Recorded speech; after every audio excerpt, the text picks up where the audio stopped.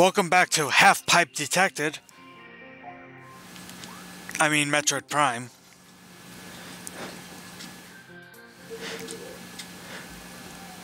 Okay, I may love this game, but Slow Beef is completely right. This is the dumbest thing ever. Why the hell would you... Why would it detect a half pipe? That makes no sense at all. That's just completely silly.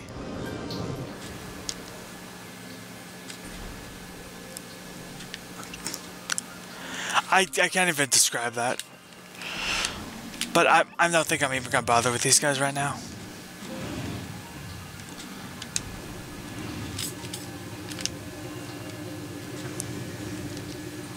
Yeah, I'm really not dealing with enemies right now. A cutscene?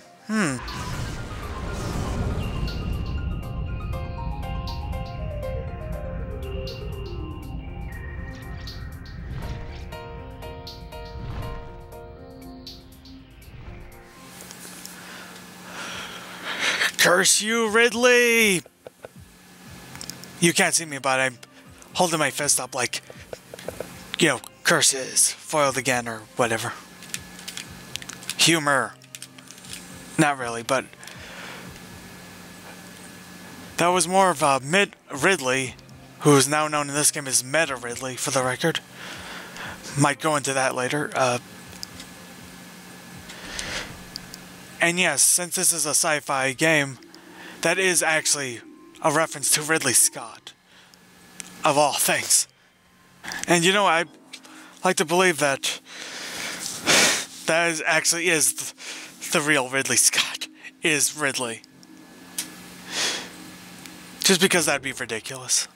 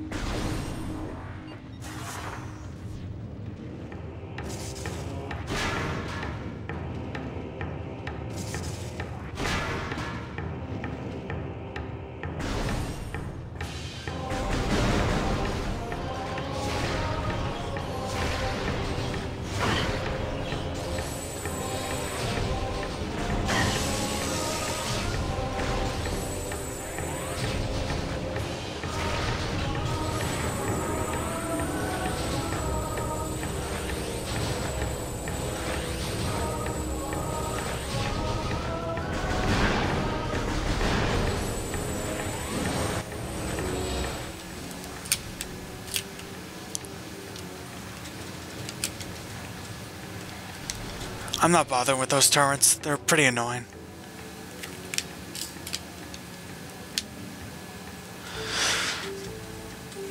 Now, we're supposed to go back to the Talon overworld. But if I remember correctly, this is the quick way to do so. At least I hope it is. Let me... Yeah, I'm going the right way. But I have to avoid more flamethrowers because this place isn't hot enough with the lava, I guess. What is with this place and flamethrowers anyway? It's really ridiculous.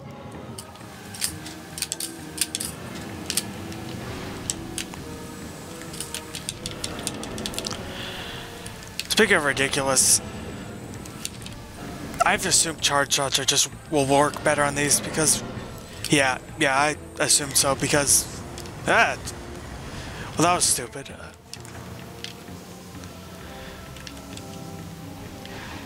But anyway, it did seem a bit ridiculous when that first one I fought of these weird Magmoor creatures took 6 missiles.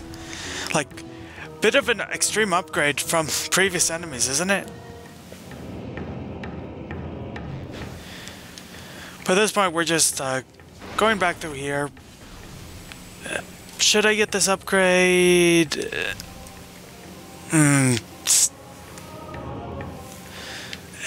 Okay, why not?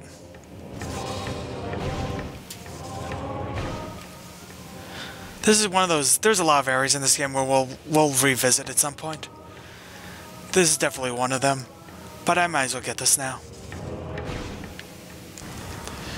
And that was the risk of trying to get this now. No,